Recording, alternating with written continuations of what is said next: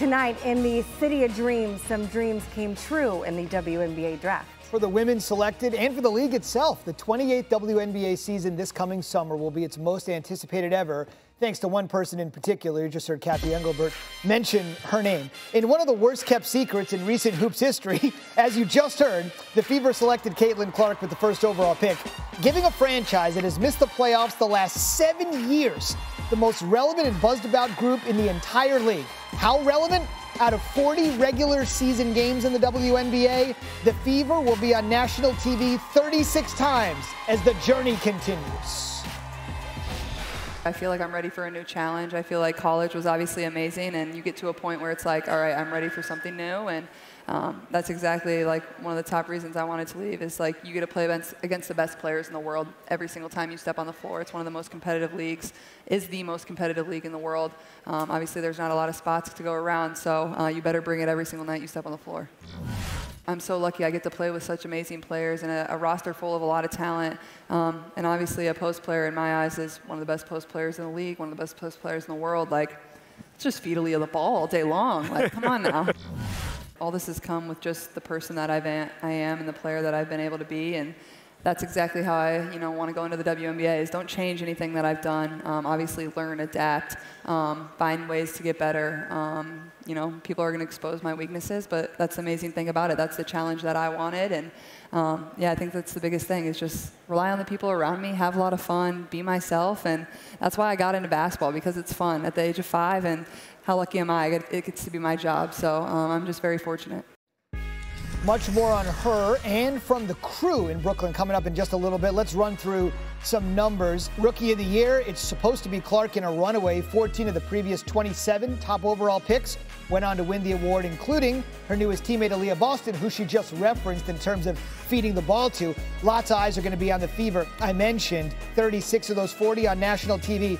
Kris, 2 years ago, they won 5 games. 5 games. And nobody was talking about him. Now they have a South Carolina and Iowa superstar, not on opposite ends of the court for once, but as teammates, and they play 40 games. So they're expected to be about a 500 team. So even with the star power and prowess of Clark, they're looking at the Fever to be about a 21-22 win club. One more number for you, Kris, in a shocking development. Ticket prices are now going through the roof. Her first regular season game, mark it down, at Connecticut, May 14th, ESPN2. Her home debut, a couple days later, the New York Liberty will be in town. The atmosphere at a Fever pitch out in Indiana, a staggering 17,000 fans. Tickets scanned to watch at the watch party. Thousands of people cramming into a building in the Midwest to watch Caitlin Clark. Nothing new there. This is the franchise's 25th anniversary. And Kris, as you can tell, they are kicking off number 25. What a scene. They seem so shocked. Not really. This class, though, has more than one potential superstar. Look no further than Cameron Brink at 2 to the Sparks. Brink can defend the rim, winning 3 Pac-12 Defensive Player of the Year awards. In her career, she was the only Division I player to average 15, 10, and 3 blocks last season. The Sky, they're ecstatic to take home the reigning champ, Kamilla Cardoso, at number 3. After coming off the bench for her first 2 years in South Carolina, Cardoso blossomed this season. She led the Gamecocks in scoring and rebounding while pacing the SEC in field goal percentage. Speaking of champs to the Sky, Angel Reese also heads to Chicago, going 7th overall.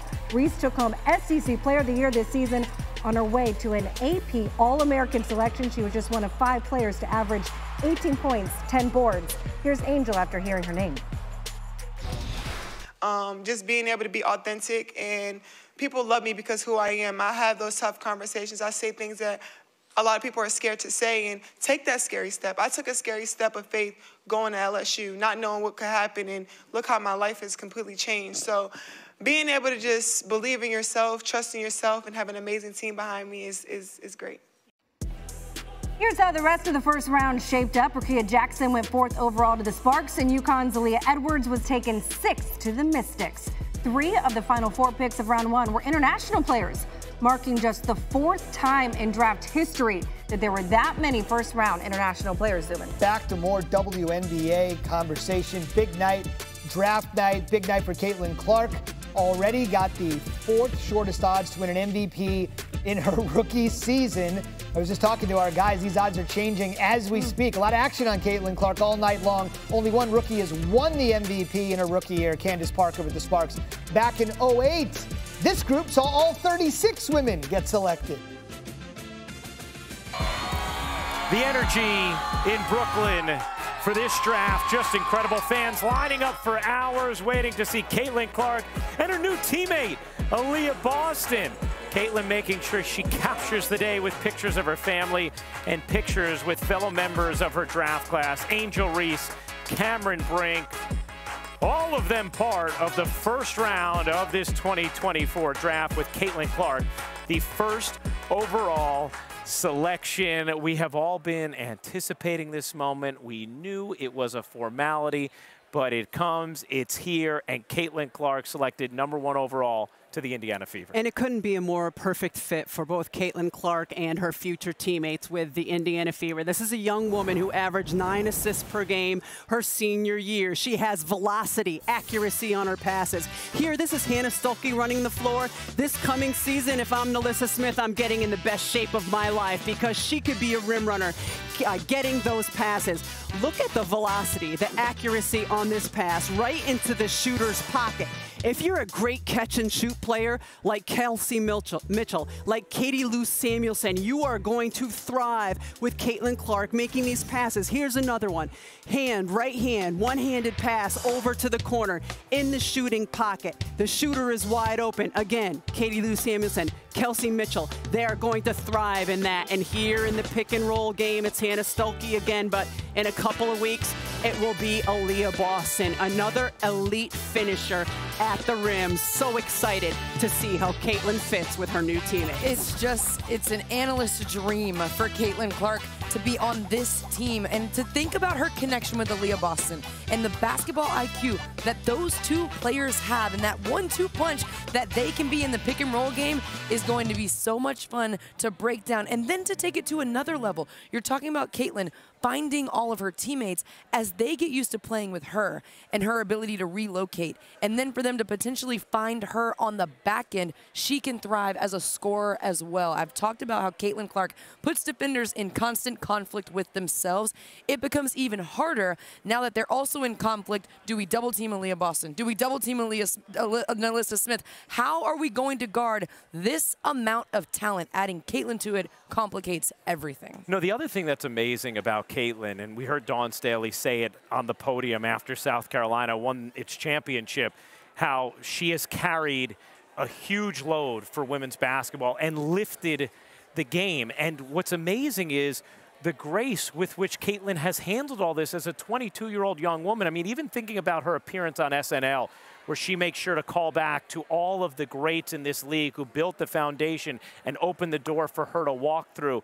Not only is she electrifying on the floor, but she also has been such a brilliant ambassador already for the game off of it at such a young age. We even heard that with her. As soon as she got drafted and she's interviewed by Holly Rose, she starts talking about her new teammate, Aaliyah Boston.